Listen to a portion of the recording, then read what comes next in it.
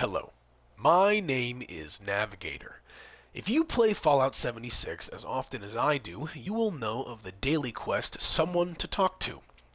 This is a daily quest that a lot of 76 players, including myself, hate. It is very difficult, it's not super easy, it's pretty tedious, and honestly when I do it, I just kind of get it over with and move on with my day. But yesterday when I was playing, I thought a little deeper about it, and I realized that the story behind the quest is actually very, very interesting, and it kind of relates to other examples within the Fallout universe. So today, I'm going to try to make this video as quick as possible. There's a lot of stuff to talk about, and I kind of want to organize it, compact it. So without further ado, let's get into this. All right. I am here in Monongah. This is located just left of Fort Atlas, and I am at Dr. Eddie Harrison's house. This is where you start the Someone to Talk to mission. So it'll eventually or initially tell you to come here and investigate the house, but after a while you can just keep coming right here and just getting the stuff for the mission and moving on. But what we're gonna do today is look at some stuff down here in his basement. So just first off, you can kind of see that this does not look like an ordinary basement. You can see all of these this like power routing and wires and all this. Looks like something that the Ghostbusters would have for the ecto containment unit. Maybe not a just regular house in a random city. Walking in here though, this looks like a whole lab down here. Oh my gosh, there's like CAT scans, there's computers, you got chem benches, all this, even a periodic table of elements. There also seem to be some animal cages over here, but that is a reasonable assumption to make because this quest does involve animals. So what we're going to do is come over here to Dr. Eddie Harrison's terminal and take a look at what the Vox Interpreter whatever the Vox Interpreter project really is. So, loading into the terminal here, it says Dr. Eddie Harrison's scientific log. Welcome, Dr. Harrison. What would you like to look at today? So, I just went through here the development journal and the conversations. The development journal is actually empty, and these conversations, there's only one that I want to talk about, but we'll get to that in a second. So, what is the Vox Interpreter? Okay, so coming in here, I'm going to give you just kind of a summary of this. So what he does is he talks about, blah, blah, blah. All these people in the city were making fun of me because I was in my basement. I was a recluse.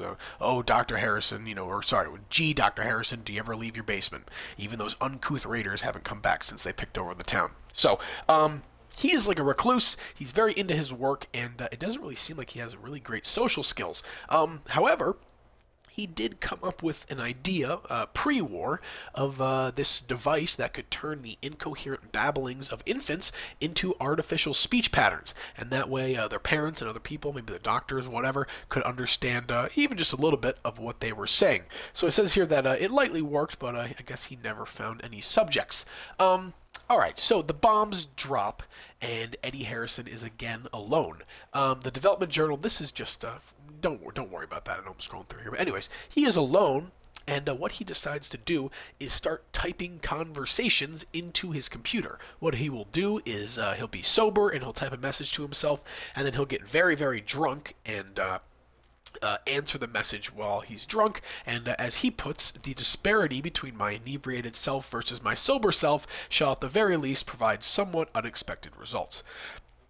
So he goes through here, and these first these first 5 terminals are really not too important. They're just, him responding. It's not really super important, but this last one down here is. So, what he did in the last entry was he decided that he was going to rework his Vox Interpreter from babies to animals, and that way he would have plenty of people to talk to, and they would not be human.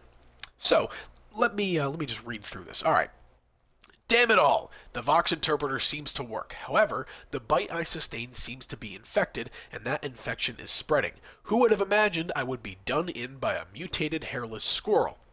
I'm fading faster than I would have liked. I'll leave everything here as it is when I'm gone, so someone else can continue feeding data into the program.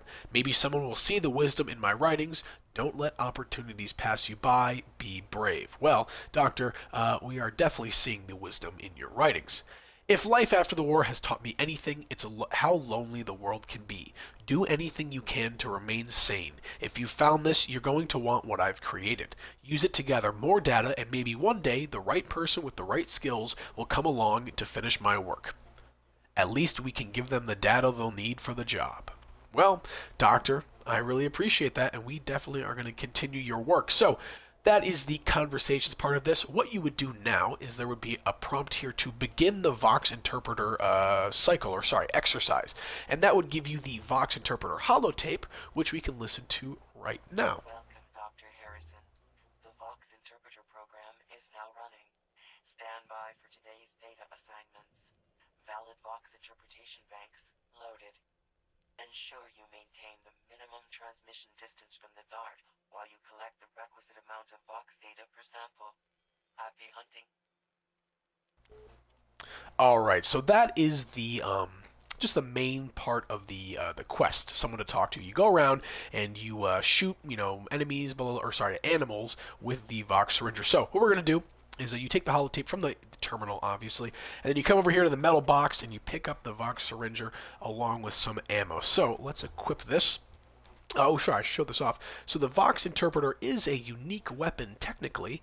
It says Vox syringer can make the target, quote-unquote, speak. So, it gives us some ammo. Typically, the syringer isn't really used by a lot of people for builds or anything, but this is just about the only time that I really ever use this. So, seems to be some shit going down over there. Let's find out where we have to go for this. So, shoot a cat. Alright, let's find out. So I'm going to come over here to Beckwith Farm, and we're going to try this out. I do this quest every day. The animals vary, they're in different locations, different spawns. It's very difficult because sometimes people will come around and just kill the animals either for fun or, because they have explosive weapons, and, it's very, very easy to kill a cat or a squirrel or a rad rat, so sometimes you can't always get those, and that's why the mission is a little difficult. And you also see one of the other reasons is because you have to wait around for fucking 45 seconds to get the data, and a lot of the enemies will run away. So we're over here at this billboard here where these cats spawn, and let's light them up. So I'm gonna come in here to VATS if I can. Let's see. There we go. Okay. So he is now glowing purple, and you will be able to hear him talk. All right. So here I'm gonna turn up my audio really, really, really fast here so you guys be able to hear him. Let's see. Now I am mad. Act not today. Ouch. Maybe this is literally a talking cat. He's talking. Now I am mad. Oh no. So we wait here. I got another 10 seconds on this. Stop that. Stop that. You are bad. Oh. Vox transmission received successfully. Alright, beautiful. So that is one part of the quest done. Oh, I guess I don't know why he keeps getting hurt. But yeah, there you have it. So, just a side note, the dialogue, it's always going to be that guy. I mean, I guess even if the animal is a male or female, and they usually say very similar stuff, but depending on the animal, like a cat is passive, so it will have a less aggressive and more passive dialogue than, say, an angler. An angler will be like, I want to kill you. Yes, something to eat.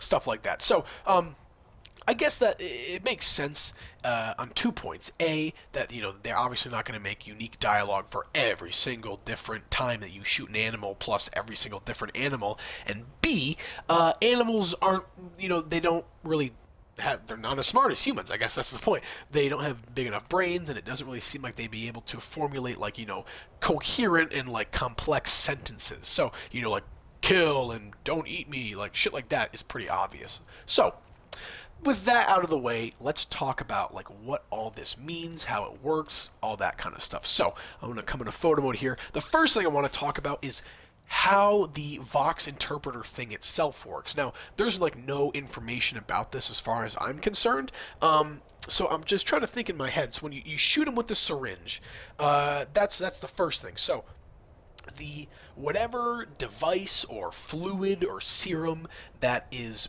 or sorry, I should rephrase that. It must be a fluid or a serum or something that is creating these vocal patterns or whatever for these animals, because you are shooting a syringer. So it must be some kind of like physical thing. It's not going to be like a microchip or like some kind of machine that's going to translate this. This is something that you're actually putting into the animal that I guess the way I could put it would be like to rework their DNA or something like that in order to get them to like have coherent speech patterns. I guess another little side note, it would be kind of funny to see Dr. Harrison trying to shoot a syringer at an infant child, but that's actually kind of funny, yeah. All right, anyways, so that's it's an interesting thing, because typically you would think about like if you guys have seen Up, the Pixar movie Up, Doug the dog, he's got like a little box on his neck that changes his interprets his voice into like human speech patterns, and that's not the case here. So it must be some kind of like serum, something like that. I wonder if Dr. Harrison was manipulating DNA, possibly, maybe splicing, some kind of thing like that, maybe some kind of chemical mixture that would, I don't know, change the animals. But I guess that, we're never really going to find out what the Vox serum, let's call it, is made out of, or really how the animals are like, prone to speaking like this. I really don't get it. And there's not a lot of information about it, but it is just a very interesting thing overall. I mean, we're making animals talk. And on that subject, the only other instance of this that I can really think of is from Fallout 2. Now, I was on with my good friend Wastelord earlier today, and he informed me of some information about this. So, the Death Claws, as far as I know, came from Vault 13, and they moved in after you left the vault, and they were eventually wiped out by Frank Horgan and the Enclave. They somehow managed to talk. Now, I'm pretty sure it was something where it was like the Enclave or somebody manipulated their DNA, or like they were exposed to radiation, but long story short, Deathclaws were talking, and they were actually like very intelligent, if not hyper intelligent creatures. The only other instance I can think of that is kind of like this is in Fallout 3, when the Enclave used to like tame them and use them for battle, but they weren't really speaking. The Deathclaws in Fallout 2 you can actually have conversations with. So the Vox Interpreter mission and the Deathclaws from Vault 13 are the only really instances of talking animals in Fallout 76 as far as I know. I mean, I guess you can include Harold in there, but he really counts as like, a plant instead of like an animal.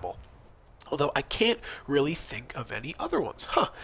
Maybe the Trogs, but those were formerly humans. I don't know. But this whole quest really, begs a question.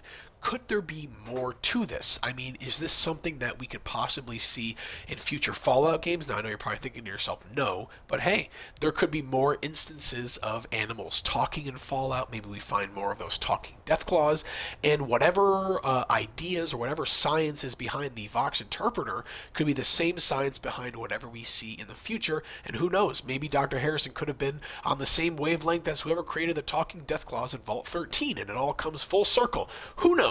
But I wanted to talk about all this today because I figured that this was an interesting topic. A lot of people really hate this quest, this mission, whatever you want to call it, especially me, and it is very refreshing to find a redeeming quality about this. So I hope all this makes sense. I'm pretty sure I covered everything I wanted to talk about. It's just a very interesting thing to have talking animals in Fallout 76. I think that's so cool, and it's something you can do every day in this game. So I'm not going to waste any more of your time. Let's zoom out here. My name is Navigator. Have a nice day. Take care.